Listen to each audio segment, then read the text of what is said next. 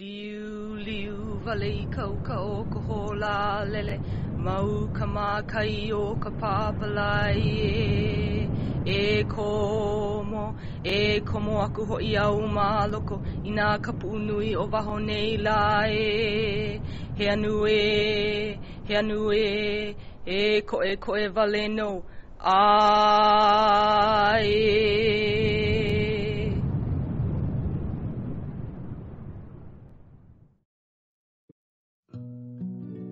Cultural trauma is a loss of identity and meaning that impacts group consciousness. This type of trauma results in the loss of language, lifestyle, and values, which is often fundamental and irreversible. Since the 1700s, Hawaii has experienced major cultural shifts that have left the well-being of modern Hawaiians in jeopardy. When you look at an outside dominant culture coming in and subjecting an island culture, our culture, to their ways and their values, what happened to us was that our values were devalued. People were made fun of when we talked to the rocks, when we went out to the forest and prayed to our deities. When you take away our language, when you take away our spirituality, that is profound. O nā mea huna no e au, o nā mele e ho mai, e ho mai. E ho mai, e ho mai ka ike mai luna mai o nā mea huna no e au o nā mele e ho mai, e ho mai, e ho mai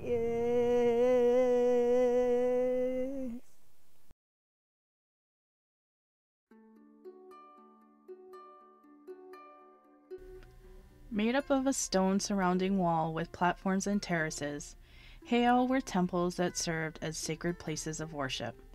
Ancient Hawaiians made offerings and prayers to aumakua, personal gods or family gods. At some heiau, offerings were made to ensure rain, at others for good fishing or good harvest. Here at Keaiwa in Aiea, the herbal medicinal expert, or the kahuna la'au lapa'au, used plants gathered from the local forest to treat disease and heal illness. Nowadays, the usage of heiau is in decline. It is very important for modern-day Hawaiian to understand what a heiau is, to understand its function, to understand the protocols associated with that, because it makes them better knowledgeable about who they are as Hawaiian. Yeah, although these are things that are from the past, it has relevancy today.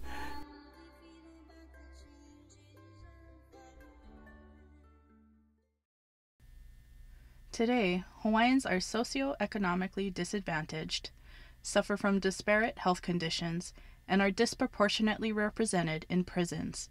How can social work be a part of the solution? We need to be culturally competent. Cultural competency says, I as a healthcare professional need to understand other cultures. I need to understand and know some of the cultural practices and values. Culture is the glue that holds groups of people together. Many of Hawaiians are what we call in social work stuck with the problems, but the remedies are unavailable now. In the ancient days, the remedies were available. It's the culture. Okay? So that's why it's important that in social work, we expose our social work students that there are these remedies that are available to modern day Hawaiians. They don't know. You need to educate them. You need to demonstrate. share that information with them, refer them to the appropriate resources and stuff like that. As social workers, we must advocate for the utilization of professional practice skills which include a cultural historical trauma lens. Only through the resiliency and strengths inherent in Indigenous ways of knowing, woven together with the acknowledgement of cultural historical trauma, can we ensure pathways to growth.